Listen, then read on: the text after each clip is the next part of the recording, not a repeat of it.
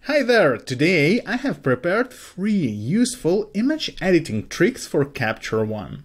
You will learn how to use clarity to smooth out the background and focus the viewer's attention on the main subject. You will see how to use color balance with a radial gradient to enhance the sense of depth and dimension in your image. Finally, I will show you the optimal way to adjust hue and saturation in color balance. All these tricks come from my new book, Capture One Best Practices. It's written in the same style as my first book, with short chapters and lots of illustrations, simply because that format gives you the most knowledge for every minute you spend reading. You can read it on any device, including laptops, tablets, and phones. The full book contains over 300 professional Capture One tricks and image editing techniques. It also includes 10 bonus materials such as unique styles and tools. Feel free to download sample chapters at alexandra.com/best. For a limited time, you can get the new book with a 30% early bird discount.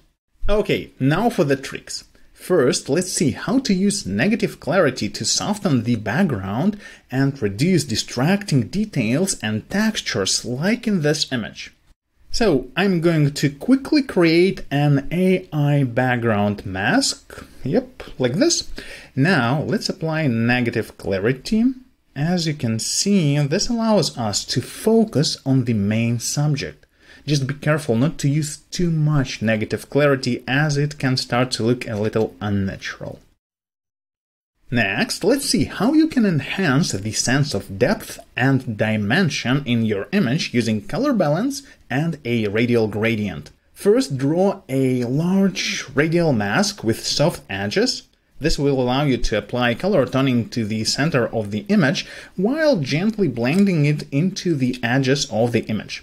Now, use color balance to warm the midtones by shifting them toward yellow or orange.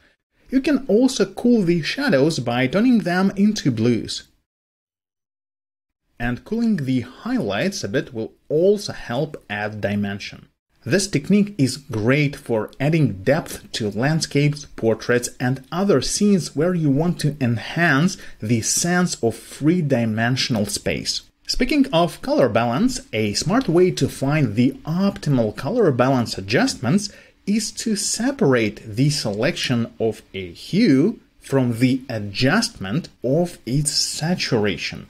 So, instead of picking a final color, begin by dragging the color picker to the edge of the color wheel. With the color at 100% saturation, pick the hue you want to use for your color grading. This allows you to focus on the color itself without worrying about the strength of the effect. Next, move the saturation slider all the way down to completely neutralize the effect. Now you can slowly increase the slider to get just the right amount of saturation. If you enjoy such short and informative tutorials, I guarantee you will have fun and learn new tricks by reading Capture One Best Practices. So go to alexandra.com/best and download your free chapters.